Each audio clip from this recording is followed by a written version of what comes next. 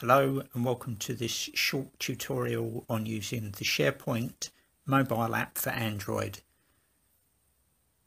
Simply install the SharePoint app from the Google Play Store.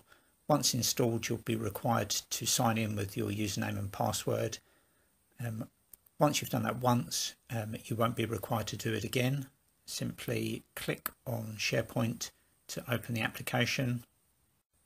Find the SharePoint site you need. You can use the home menu for various options. You can search by documents, folders and files.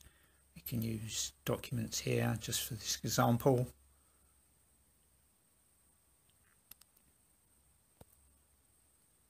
And then a particular folder.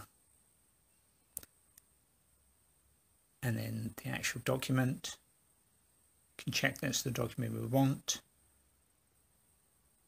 Then pick our share options using the menu on the right hand side.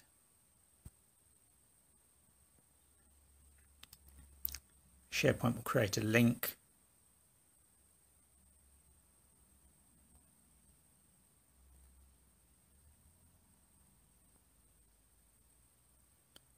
You then decide exactly how you want to share the document. So in this case, we're going to use Outlook. Outlook will open. You simply type in the email address, your subject line and your message. The SharePoint document link is already in there. You can then attach photos and additional documents using the icons on the bottom right hand.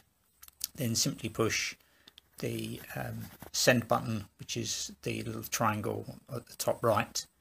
And that's how you send a SharePoint document attachment using the SharePoint mobile app for Android.